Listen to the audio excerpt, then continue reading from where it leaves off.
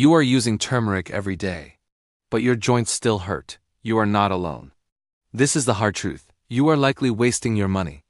You are making one of 3 critical mistakes that are making curcumin, the active anti-inflammatory compound, completely useless.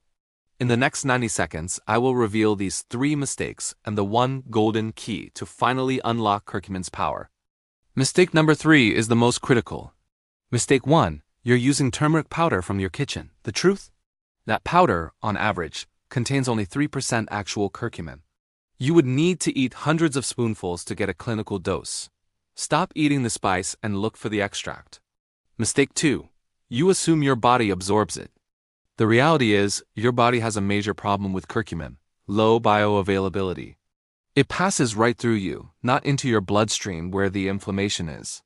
Which leads to the fatal mistake, number 3, taking curcumin alone. Using curcumin without an activator is like having a car with no key. So what is the key? It's right in your kitchen: piperine. Piperine is the active compound in black pepper.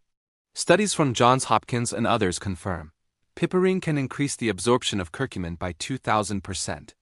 It tells your liver to stop flushing the curcumin out, allowing it to enter your bloodstream and support the fight against inflammation. So stop wasting money.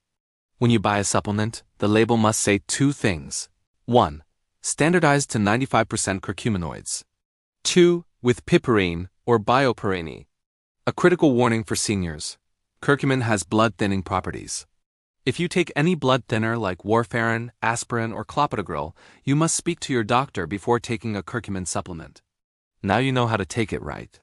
But is it safer than the ibuprofen you might be taking? Watch our next video to find out. Comment below. Have you been using turmeric without black pepper?